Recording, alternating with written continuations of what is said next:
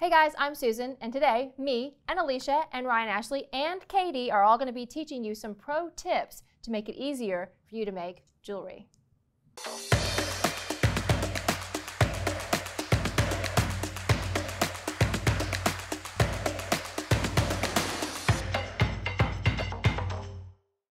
So we've been doing this YouTube thing for a while, and we've noticed you guys have a lot of questions about tools and supplies and how we put things together, maybe things that we don't mention during the videos. So we thought we'd put together our very first pro tips. I call them beaders hacks or jewelry making hacks videos, so that you guys could maybe see some of the ins and outs, some of the things we do behind the scenes to make it easier for us to make jewelry for you.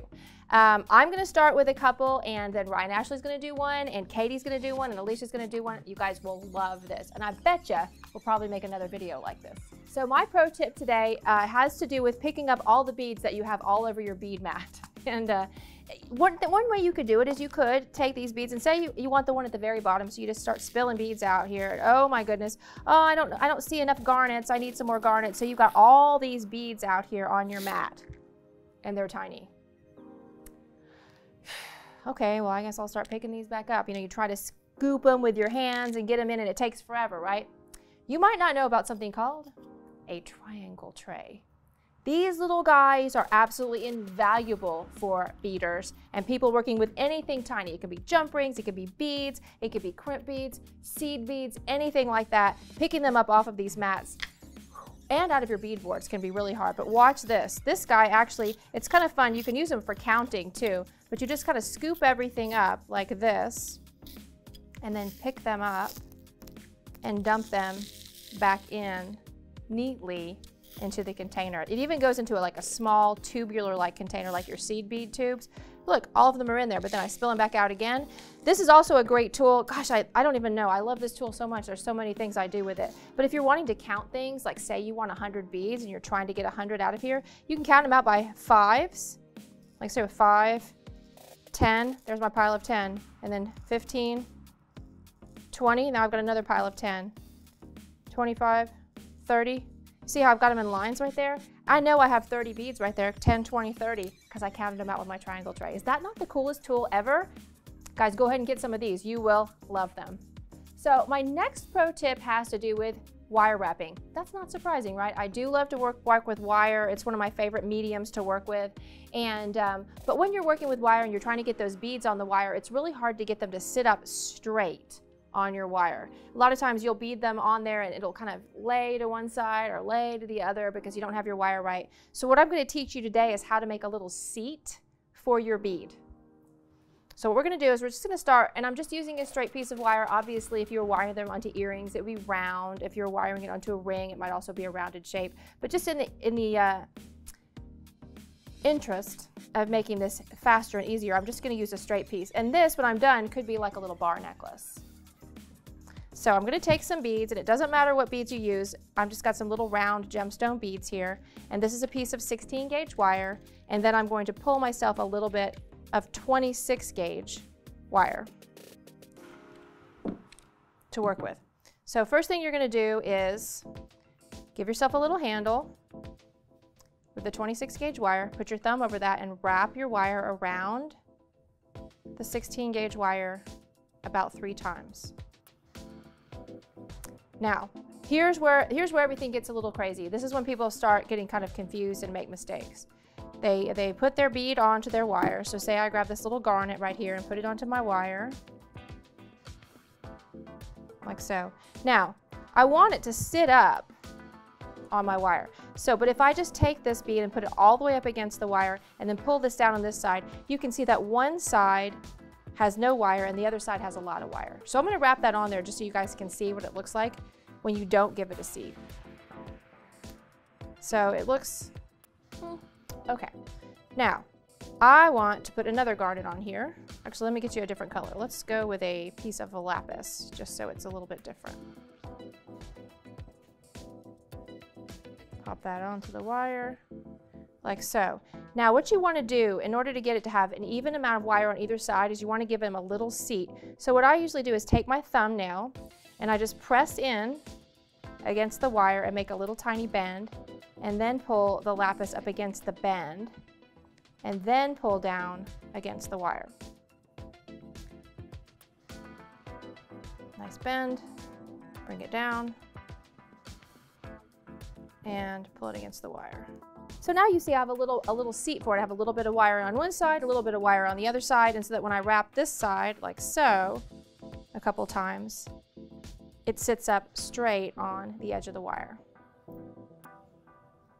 Like so. So let me do that for you again. So you're gonna give it just a little, and you can do this with a plier too. Like this is an easier way to do it, is grab it with your chain nose. I always use my fingernail, but see what I'm doing is just making a little bend in the wire. That way you might be able to see a little bit better. So that the bead sits up against that bend rather than against the piece of 16 gauge wire.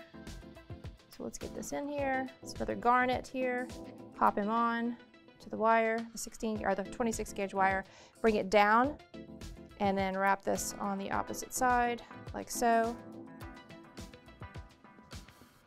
Wrap, wrap, and you can see that. See how they kind of sit up on your wire like that? And that way also it looks really neat because you've got a little piece on one side, a little piece on the other side, and it looks very uniform. If you do it without doing that, then it's not gonna look as uniform because you might have some wire on one side on one bead and on the other side on the other bead. So that's my pro tip. Hey guys, I'm Alicia, and here is my pro tip. I don't know about you guys, but I work with wire all the time, and I get so frustrated when you are like putting beads on your wire and you can't get past a kink in your wire, kind of like life. So this nylon plier is the best tool ever, like hands down. If you don't have this tool, this is one tool that I think every jeweler or jewelry maker should have in their life, because watch this. You have wire and you're like, oh my gosh, I'm gonna cut that off and throw it away. Well, you're wasting a lot of money, first of all, that you're just throwing away. So if you have this tool, watch this, it's like magic. Look at that. Straightens your wire, and that would be this much wire that you just threw away. And think about if you did that every time you made jewelry, you would be losing money. If you're buying to sell, you're losing that much money every single time just because your wire gets knotted up. And say, oh, you're working on something and like maybe your cat jumped on your table and played with your wire and you're like, just take your nylon plier, woo, and look, it's perfectly straight again.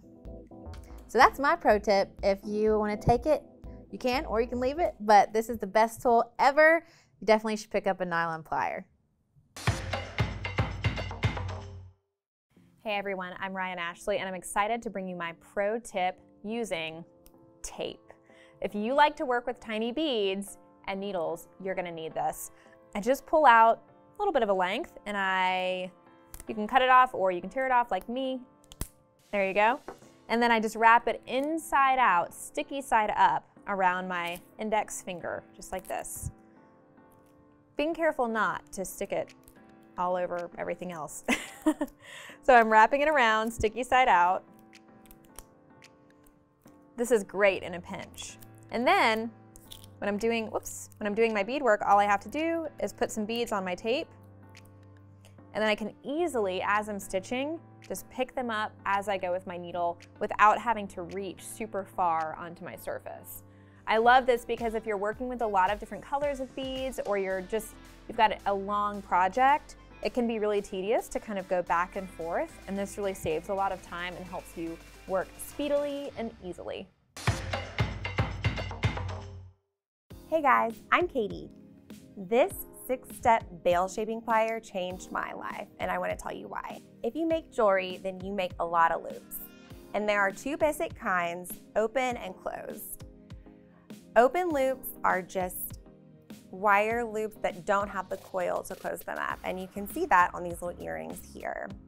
Up at the top are little open loops, and I love making these because it saves time. It's just, you can change out your jewelry if you change your design, and it's just simple. It simplifies your look. But the way that I was making them a long time ago caused a lot of frustration because I wouldn't be able to make the perfect loop the first try.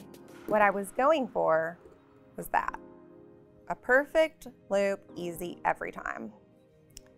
But before this tool, I would make a little bend and then trim off the amount that I thought was going to be the perfect length to complete that circle. And then grab my round nose pliers and fidget with it, fuss with it. I mean, I was just like, that's not bad, but it's just, if you're trying to make a pair of earrings, you want them to be perfectly symmetrical, just like these over here. So let me show you this little trick I taught that works with this specific bail plier that you can find on JTV. Something about it is just perfect math, and it's kind of amazing. If you've never used one of these before, it's basically a tool that has 1, 2, 3, 4, 5, 6 little mandrels on it. But there's also a secret plier inside of this flat part, which is a measuring device. And you can use it to make the perfect loop every time. So this is 22 gauge wire again.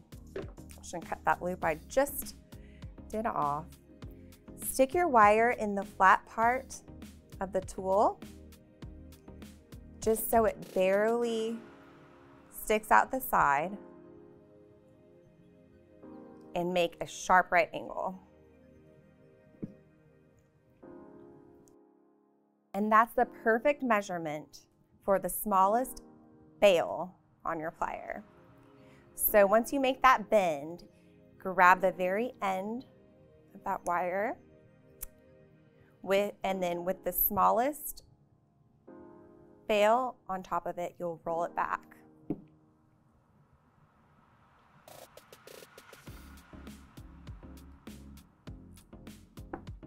And it's gonna give you a perfect loop every time. And I always like to squeeze it in the flat part to make it all lay flat. And then sometimes if I have a little wonk in my wire right there, I'll squeeze that with the flat part too to make it straight. So this is not only a bail shaping plier, but it's also a flat nose plier. It's also a measuring device, and it's just a great tool that I love. That's my pro tip.